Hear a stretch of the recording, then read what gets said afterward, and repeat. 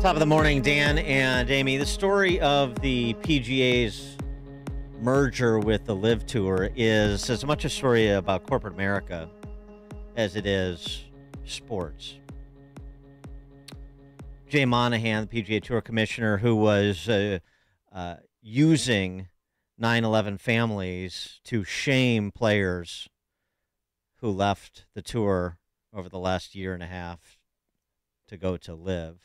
Yeah, I don't know how they would reconcile this or explain this to 9/11 families. Because you don't have to apologize if you're on the PGA. That's what he said. Yep, exactly about a year ago. And that didn't go unnoticed. 9/11 Families United chair Terry Strada, who lost her husband at the World Trade Center. PGA Tour Commissioner Jay Monahan co-opted the 9/11 community last year in the PGA's unequivocal agreement that the Saudi LIV project was nothing more than the sports washing of Saudi Arabia's reputation. But now the PGA and Monahan appear to have become just more paid Saudi shills. They do. And Monahan has responded, I know people are going to call me a hypocrite, but this was for the good of the game. Grow the game. Was it? Here he is yesterday, all excited. Well, he was on CNBC. We've recognized that together we can have a far greater impact on this game than we can working apart. Yeah. Because collaboration is always preferable, even if it's collaboration with bad actors. Is it? Jimmy Dunn, unless you're in the golf world or pay particular attention, you might not know who he is, but he's a real power broker. He's on the PGA Tour's policy board. He is a executive at Piper Sandler, an investment bank in New York. He's a member at Augusta. He's a member at Seminole. He's a big deal in golf. Okay. This is what he said just last year, Jimmy Dunn, about the LIV Tour in an interview with Sports Illustrated. By the way, he was playing golf on 9/11. Otherwise, he would have been in the office at the World Trade Center at his firm, which was then Sandler O'Neill, and probably wouldn't be with us. Wow. And he said that. He said that I would not be the fairest judge of Saudi involvement, but he called the LIV Tour the Saudi Tour. He didn't want to talk much about the Saudis, according to the Sports Illustrated reporter, saying after losing so many friends, as I said, I would not be the fairest judge of Saudi involvement. So he gets it. He also said a year ago, I don't like when they say they're growing the game. That's crap. I don't even like it when they say I have to do what's best for my family. I really wonder how many of those guys, the lifestyle that they were living was so horrible, their family needed them to do this.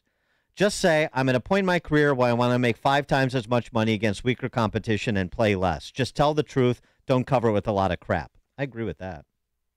And that's what it was. He also said of the noxious Greg Norman, luckiest man in the world. He's had this vendetta his whole career and found someone to bankroll it, right? He's had a vendetta against the PGA Tour, which allowed Greg Norman to become, pretty close to a billionaire between his time on the tour and the clothing line that was developed because of his time on the tour and celebrity associated with his time on the tour. He's garbage, Greg Norman. Absolute garbage. But he also said, Jimmy Dunn, that he was talking to Arnold Palmer about the X Factor.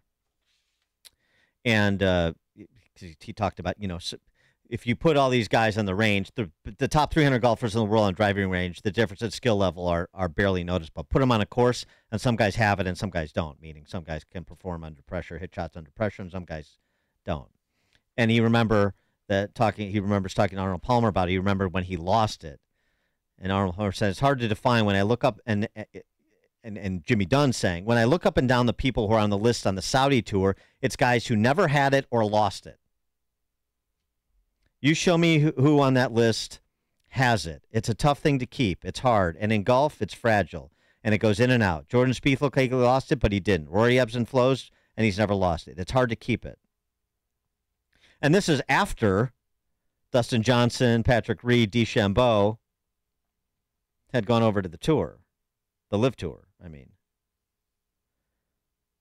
There's just something about doing something where you can't buy your way in. You have to go out and do it. You're starting back from scratch again every Thursday. If you don't play really well, you're going to lose money for the week. That's integral to the golf tournament. That's got to be that pressure. And, of course, with the LIV Tour and the contractual payouts of 50, 90, $120 million over 3 or 4 years, there wasn't that pressure. And it showed if you watched any of the LIV or you saw any of the scores from otherwise once top players. But now there's some suggestion that Jimmy Dunn was instrumental in brokering this deal between the PGA and the LIV. Oh, really? Boy, how times change over a year. And I get it.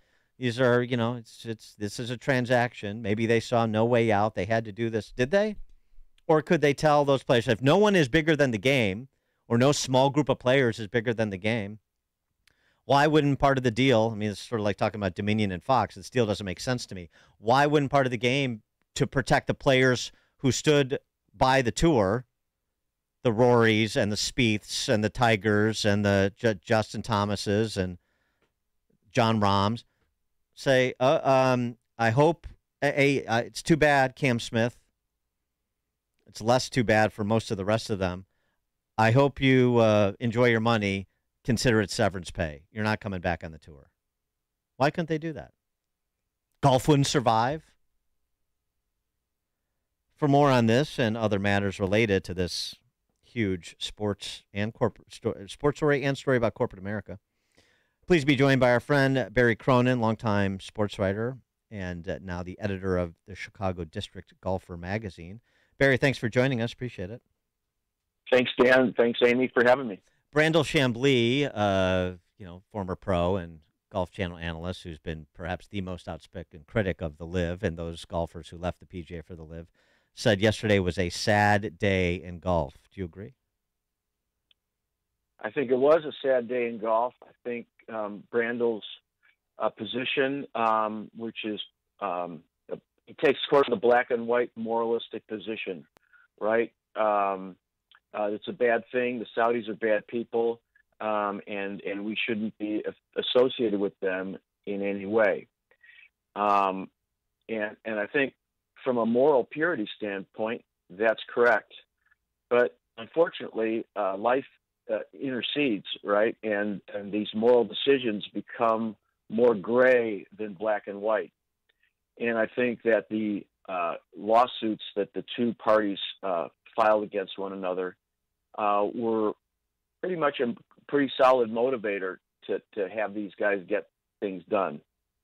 Both of them, because of the rulings of the Northern California federal judge, the PIF, the Saudi guy, Yasser al-Ruhman, he's the governor of the Saudi Public Investment Fund, and he's also Mohammed bin Salman's right-hand man. Bin Salman built him a $60 million house down the street from the castle, right, in Riyadh. So they're tight. He would have been deposed as part of this litigation. Same thing with the PGA Tour. All of those guys would have been deposed. Monahan, other people involved with the tour, people who were with the USGA, people affiliated with the Masters and the PGA. And I don't think anybody really wanted that to happen. Well, Barry, how many lawsuits were thrown out or dissolved yesterday with this merger? I believe 2, because I think the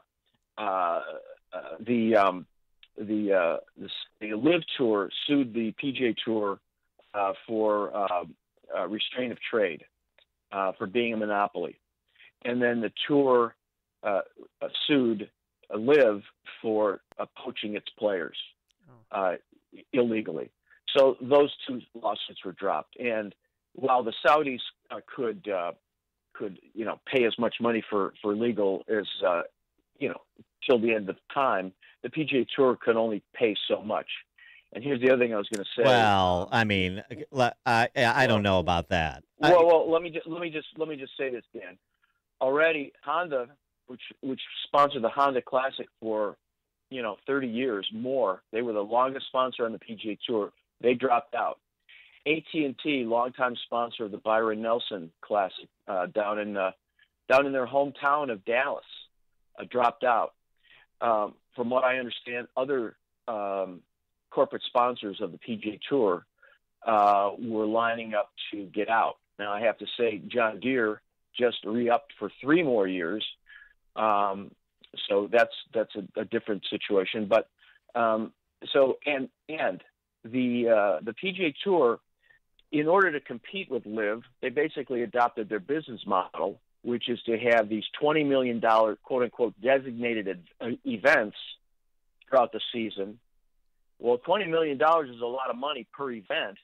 So by that, you're retaining your players, but you're paying a lot of money. You're paying so much money, and you're trying to run the Korn Ferry Tour, which is the developmental tour in golf, the minor leagues of golf, and they have a couple of other minor league operations going.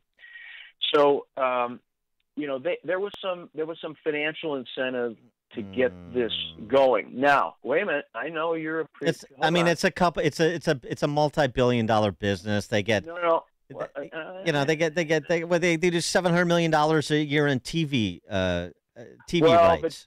But Dan, last week or a couple weeks ago, the LIV Tour was on Channel 9, CW, and the PGA Tour was on Channel 2, CBS, at the same time.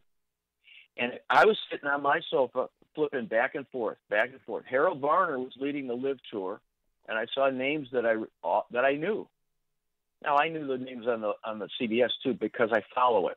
But the average person, Harry Hall, Austin Eckroat, there's some guys on your show. Who are these guys?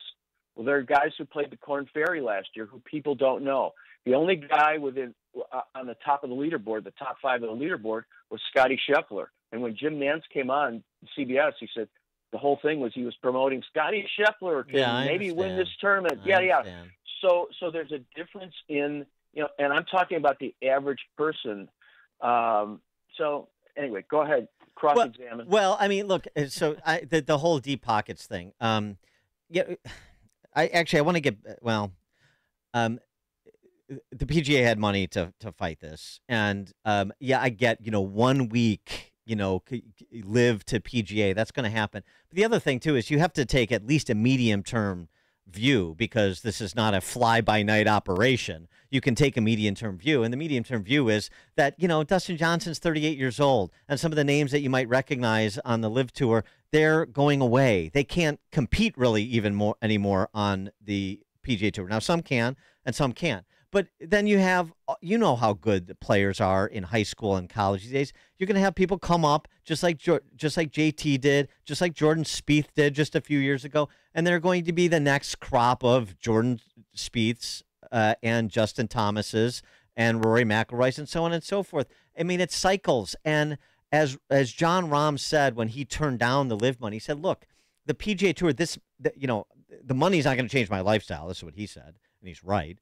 But the PGA Tour means something. The Memorial means something. The Heritage means something. You can't just telescope the history and the tradition and the competition. And so if guys mostly on the end of their career or who didn't have much of a career, didn't win on the PGA Tour, very rarely did, want to go over to LIV for a cash out, then go ahead. Bryson the game is not smaller than Bryson DeChambeau and Brooks Koepka even. It just isn't. And they could have taken that view, and they didn't. They didn't, and I think, but it's interesting. Why didn't they? Jimmy Dunn. You mentioned Jimmy Dunn. Jimmy Dunn lost friends and colleagues, as you said, on 9/11. The Saudi relationship. He recoils at it, right? He's good friends with Rory McIlroy. He helped Rory's father get into Seminole Golf Club, which is one of the most elite in the country. Yeah. So he's close to those guys. So why does a guy like Jimmy Dunn broker this deal? And I read something yesterday where Jay Monahan, who really had a lot of incoming yesterday from PGA Tour players at their meeting, the players were mad. Yeah, they called for a leadership change, and there was like a standing ovation. They asked for him to resign. Yeah, absolutely. And he stood there and took it. So I think so. What happened was there's an argument to say that, hey, wait a minute, the PGA Tour. He is CEO now of this whole operation. LIV Golf is really going to go away. Its name is going to go away. Now there's going to be a separate side of the business, but he's going to control it. This fellow Yasir Al-Rahman, he's going to be the chairman of this operation. But really, the PGA Tour and Monahan's people are going to retain control of what's going on, and they basically doubled the amount of business that they have from $200 billion to $400 billion. What were the what going back with this deal? Go back to the why were they afraid to be deposed? Well, I don't think that. Number one, the PGA Tour and the other majors, right? USGA, Masters, PGA of America, they really run the world golf rankings. And if you were a lawyer for LIV, you could certainly say, hey, this is a monopoly. These guys run golf. They're the guys who are on the board of the world golf rankings, which are refusing to give world ranking points to our players, which is unfair. Oh, that and they could get a judgment for $3 like the USFL did against the NFL. They could, and I don't think that Mohammed bin Salman wants his guy to be deposed. I'm sure he doesn't. No. So there you go. So I mean, I said, so what leverage did they really have? Well, I think there's skeletons in both closets, right? Yeah. And I also think too. I think that the Saudis saw that their model, right, what they're doing, wasn't really catching on that great. There certainly was no TV audience at this point. They had some good events. Their Australia events were good because the Aussies love golf and they're totally neglected by the golf world. So they've had some good events, and I just feel like they just figured, hey, we'll just fold in with the PGA Tour and these other golf organizations. We'll put up a bunch of money, and then we'll be part of it.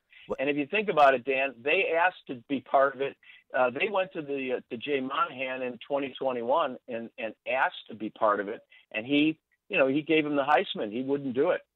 Well, let me. What about the players on the LIV versus the players on the tour and coming back? And I suggested at the outset, to tell that part of the deal should have been all you guys who took the money on the LIV, consider it severance. Enjoy your life. You're not coming back on the PGA Tour. Get on whatever tour you want to get on, but it's not going to be the PGA. Why couldn't they do that? Would the players on the tour now who turned down the money, would they have supported that? Hard to say, but I do agree that's going to be the most difficult, thorniest issue in all of this, because Mickelson got $200 million, in order to pay off his gambling debts, I guess, and DJ got $140 million, and Hideki Matsuyama turned down $250-300 million. Ricky Fowler turned down $75 million. Whew. And you can imagine what Rory and Jordan Spieth. I mean, my gosh, hundreds of millions. So, how are those guys going to be made whole by all this? And talk about betrayal. I mean, Rory McIlroy not only didn't not take the money to go to LIV, he, unlike a lot of these American pros, which I find really pretty reprehensible, they didn't stand up like Rory did to stand up for the American Tour. Here's an Irishman standing up, an Irishman from the European Tour standing up for the PGA Tour. And, there's a lot of guys who really went silent.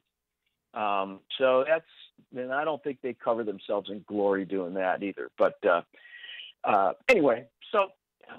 Yeah, well, it's going to be interesting to see how that works itself out. I'm being very interested. I'm sure Rory and some of those guys are thinking very carefully about what they want to say next and the tack they want to take because they have a lot of leverage too. We'll see. I'm sure Jimmy Dunn is probably trying to get everybody together, but that sounds like it's going to be difficult based on the treatment that Jay Monahan deservedly got from the PGA pros yesterday. We'll see. Barry Cronin, longtime golf writer, and now the editor at Chicago District Golfer Magazine. Barry, thanks as always. Appreciate it. Thanks, Dan. Thank you, Amy. Thank you. And he joined us on our turnkey.pro answer line. Coming up on Chicago's Morning Answer. Well, we'll talk more economics, but we'll expand beyond the golf industry. Macroeconomics with Steve Moore at 8:38. But now straight into the newsroom we go. Here is Mike Scott. Amy and Dan, 61 and sunshine, hazy for the afternoon. And we're following several